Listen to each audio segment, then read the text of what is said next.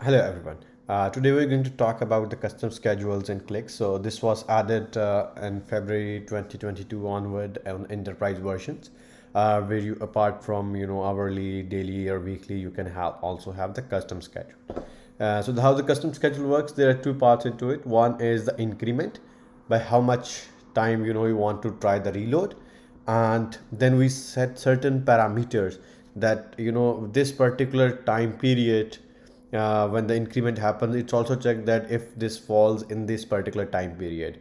So we're going to talk about it. This one is simple. The increment is simple. You can say, okay, 5 minutes, after every 5 minutes you reload, or 1 hour 5 minutes, or 1 day and 1 hour and 5 minutes, or 1 week 1 day. And so this is my increment. So this is week, the fourth space is week, this one is day, then this one is hour, and then this one is minute. So what I'm gonna do is, for now, I'm gonna use every 7 minutes. Okay.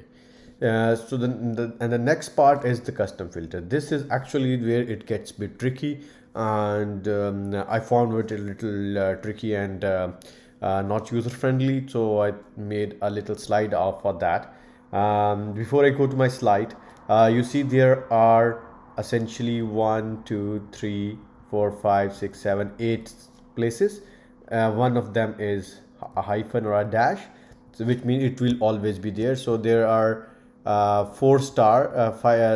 7 stars, so we can change these stars. Star here means any, so by default it says that any day, any hour, any minute, it's always there. Okay, so now for each star represent one position, and we're going to talk about how we can use that. So in this my presentation, if you see, the first position is for the minutes. So there are two options. We can define a specific number, like it reloads only if the minute is 5. So for example, if I'm loading at every 7 minutes, it's only going to be reloaded on 35, because otherwise it's not going to use the 5th minute in this particular case. Okay, so 5th, 10th, or 20, it's not going to be do that. Okay, but if I use from to, so it's going to reload. Okay, it's like starting from 0, so it's going to reload on 35 and 42 twice. So in between this interval, and then specific is like we can choose either one of them, we cannot choose both. So either we can use this one or this one. Okay, and it can happen that you can choose from to type from minutes, and for hours you can choose a different one. Okay, so in hours again we can say that, okay, 9 to 5, you have to use in our 24 hours format, and or we can use specific hours, that okay, just reload then 7th hour, 9th hour, 11th hour, 13th hour. Okay, then dash, that is there for everything, and this is our third place. And then the next place is the month occurrence. This one goes with this day of the week, so these goes together, and this is where a lot of confusion happened to me. So if I have to read it, I will read it like first and third. Okay, let's just do that for now.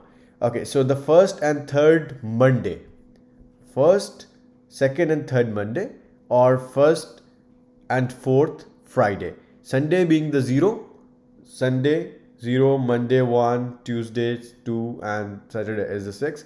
So it says that from 1 to 3, so Monday, Tuesday, Wednesday, first 3 occurrences. So there is it's not the first week of the month, it's the first occurrence. So for example, it can happen that a month started on Tuesday, so it might be the first week, you can call it the first week, but the Monday will occur actually in the second week. So there's little bit difference in between the week of the month and the month occurrence. So in this case we are talking about the monthly occurrence here.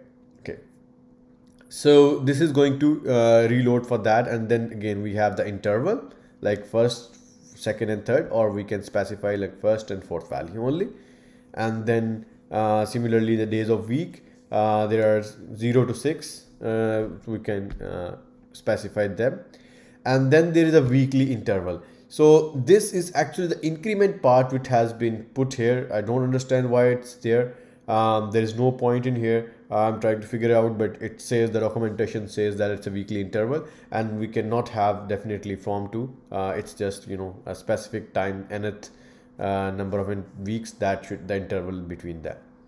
It will check after those intervals. And then the simple one, yeah, day of month. So we can have, you know, 22nd to 30th, last 10 days of the month, or a specific days, 10, 20th, 30th day. And then we can also have the number of months. So for example, from 3rd to 9th months, or we can have just the quarter ends. So this is basically these filters, when used in conjunction, they actually give us more clarity that what does that mean.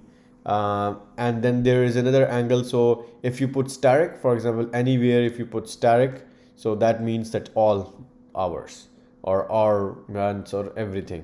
And whereas in normal cases, we're gonna put it, you know, interval in here. And then this is a weird symbol that came in it for the last. Normally we use -1. In this case, we're gonna use this particular symbol for if we want to say, you know, the last one. So maybe that's a monthly occurrence, the last monthly occurrence. We might not know that last monthly occurrence can be 4th, or last monthly occurrence can be 5th. So in this case, we're gonna have sorry, this particular symbol. Okay, an example is that, so you know, this is every 2 hours increment, and the filter says any minute between 9 to 6 p.m, any week, any occurrence, Monday to Friday, every week, every day of the month, and any day of the any month of the year. The second one, it's every second Monday, it's daily basis increment. And when you put the schedule on this side, filter this side, so it's good to put the increment on daily basis. So it says every second Monday, any day of the month, any week of the month, any month, all the months. Okay, so these are a couple of examples that I put in. So let's say I'm just gonna put an example here, 34 to 45, all the hours, and let's say I'm gonna say all the occurrences just on Wednesday. Okay, so let's just say we're gonna say Friday here, and then I'm gonna say that in 10th month. Okay, so and this hourly schedule, I'm going to delete this one. Here we go, and I'm gonna go apply.